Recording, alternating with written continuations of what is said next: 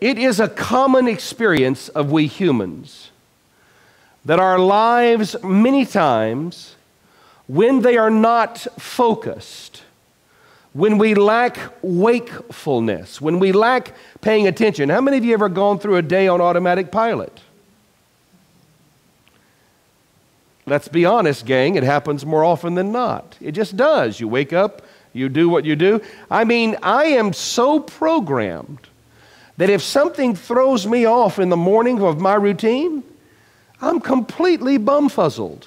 I'm lost. What do I do next? This didn't fall. If the coffee maker isn't operating, I'm in real trouble. So it's interesting to me that life on automatic pilot can tend to lead us toward a life lived without direction or purpose. Friends, there is a natural and unavoidable reality to that kind of living. And that is a life that is based and motivated primarily by fear. I'm afraid this might happen. I'm afraid that won't happen. I'm afraid this person will say something. I'm afraid that person won't say something. I'm afraid I won't get this promotion. I'm afraid I won't be able to pay my bills. I'm afraid my relationships are in trouble. I'm afraid. I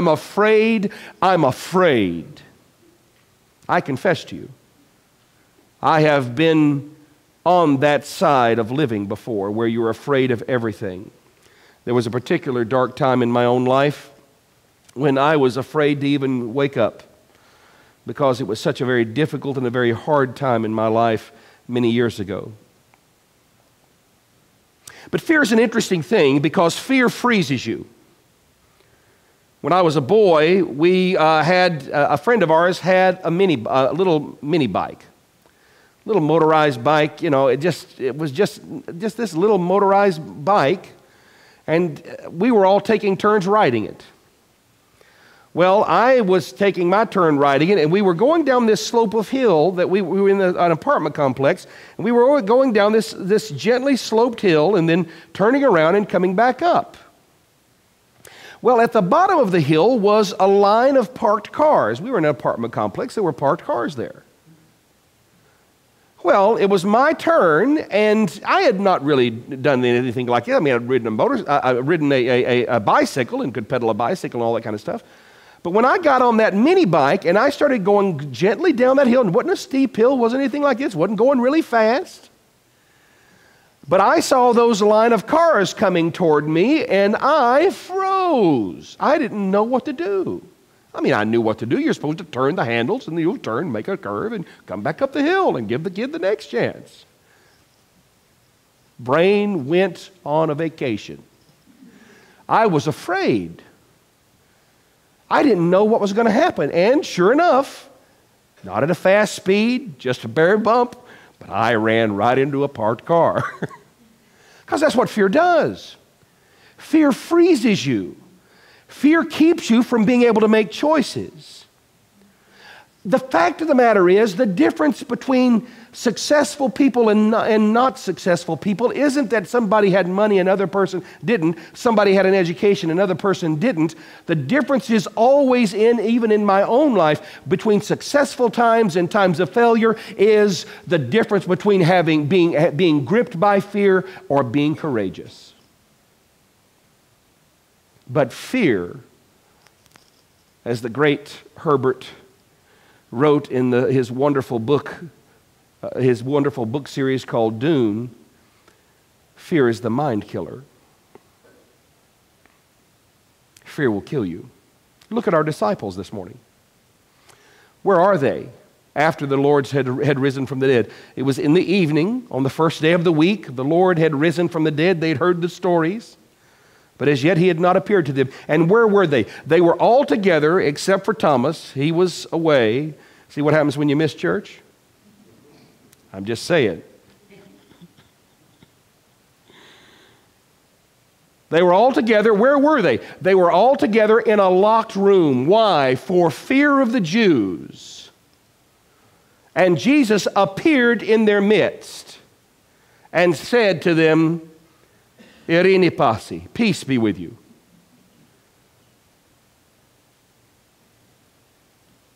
I want you to notice something about this very powerful image that we see here today. Fear had the disciples cowering behind a locked door. What kind of power did that locked door have on Christ who had no fear? It was nothing. You see, that's always the difference between fear and the faith in Jesus Christ. Between fear and faith is always the difference between being barred by a locked door or having no barriers at all in your life. You're free. That's the difference. The disciples were in fear. And when they saw the Lord, the Scripture says they were glad. And Jesus says again, Irene pasi, peace be with you. Now that always confused me. Why did he think they missed it the first time? No. There's a real powerful reason why the Lord said to them again, peace be with you. Because they went from being afraid to being glad. And there is always a danger in the twin delusions of despondency and elation. Have you ever been blindsided by life? Everything's going great, everything's wonderful, everything's rocking along fine. You got a good day going on. Cup of coffee was good this morning. The traffic was light. You hit all the red lights green, and things are going great. And then all of a sudden, bam! Right out of the blue, not even expecting it, life throws you a curve, and you're knocked down. You see, ladies and gentlemen, there is also a danger in the times of elation or good times in our lives that can lead us to the twin delusion of elation to the point of not paying attention to our lives. What did we say earlier? It is in living life on automatic pilot that catches me.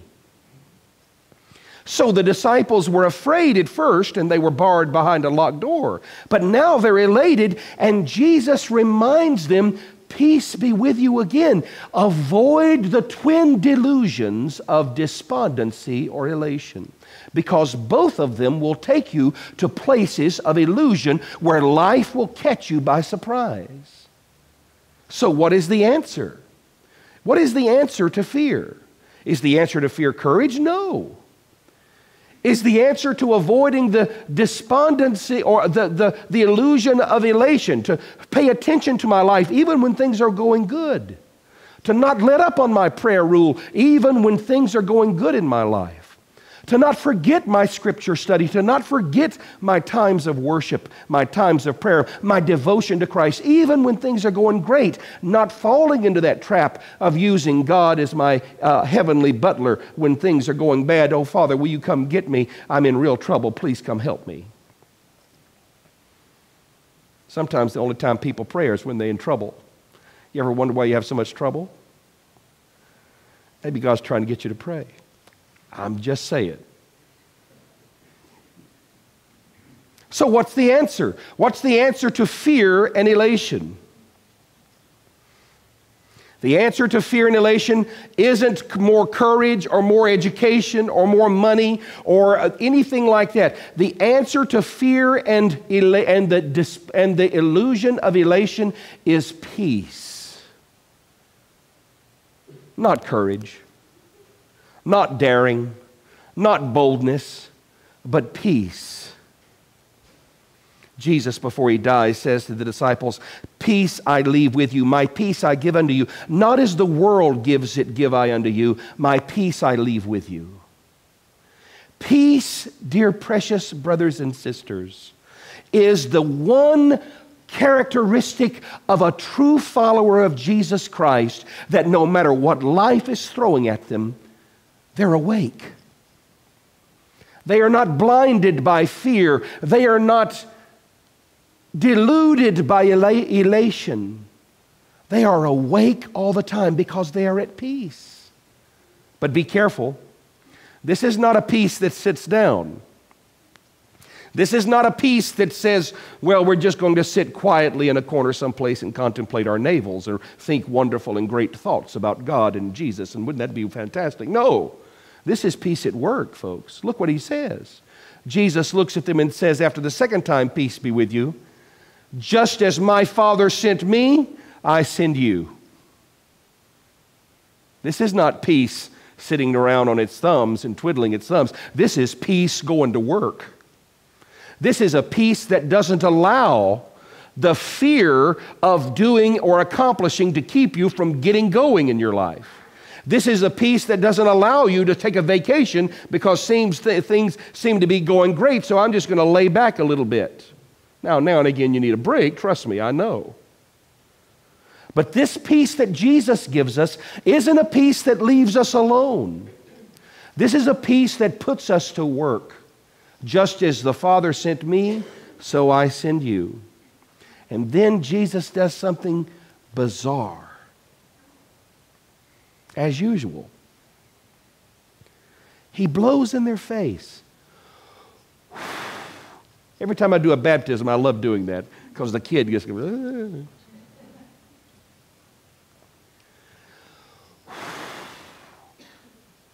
He breathes on them and he says, receive the Holy Spirit. If you forgive anybody's sins, they're forgiven. If you retain anybody's sins, they are retained. Jesus gives them the way to have the peace that he's talking about, that sets them free from fear and the delusion of elation, by telling them, if you want this kind of peace, you have to receive the Holy Spirit.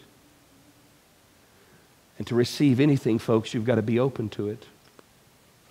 To receive anything, you've got to be open to what God is speaking to you. To how the Lord has preserved in His church 20 centuries of reliable wisdom to train you how to be the man or the woman that God has called you to be. You have to be willing to receive this gift if you're ever going to possess it. And it's not just a one-time thing. When I was a Protestant, we'd say our magic little prayer, our salvation prayer, and poof, we were saved. It was cool. 3 seconds before I uttered the words, I was going to bust hell wide open. 3 seconds after I finished those words, we're done. Yay! It was great. It was also very disconcerting to me when I kept falling down over and over again after I said the magic words. What's the deal?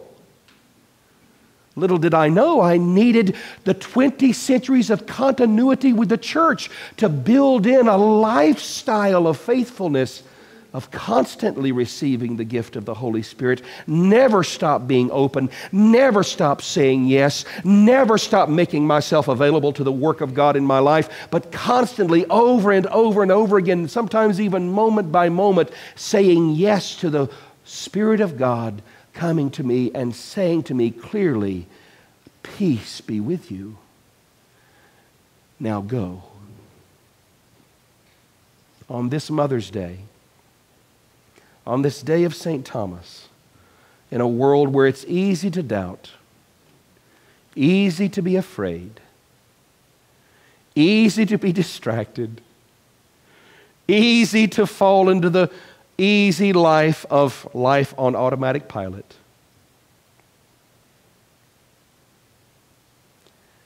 Only the person willing to receive will have peace that life can't shake, no matter what it throws at you.